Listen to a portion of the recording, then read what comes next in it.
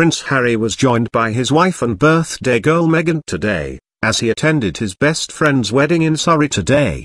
The Duke and Duchess of Sussex were pictured at the wedding of Charlie Vance Straubenzee and Daisy Jenks, at St Mary the Virgin Church in Frensham, Surrey, just months after they tied the knot themselves.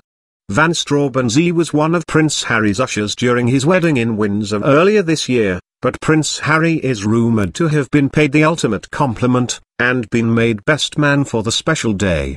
The pair became friends when they both attended Ludgrove Prep School in Berkshire. Both he and his brother, Thomas, became close to Prince William and Prince Harry. Prince Harry and Meghan, who turns 37 today, appear to have arrived at different times, with the Duke of Sussex seen marching purposefully towards the church, while Meghan enjoyed a joke outside the venue with a number of other women.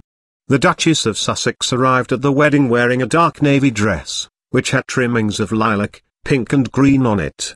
She finished her outfit with a stunning fascinator to match. She appeared relaxed and in good spirits ahead of the big day, becking one man on the cheek, and waving and chatting to others. Meanwhile the groom arrived at the wedding looking sharp in his morning suit, with pinstriped trousers and pink tie. Daisy Jenks appeared in good spirits as she arrived at the church, making time to wave to crowds and photographers in a stunning white dress.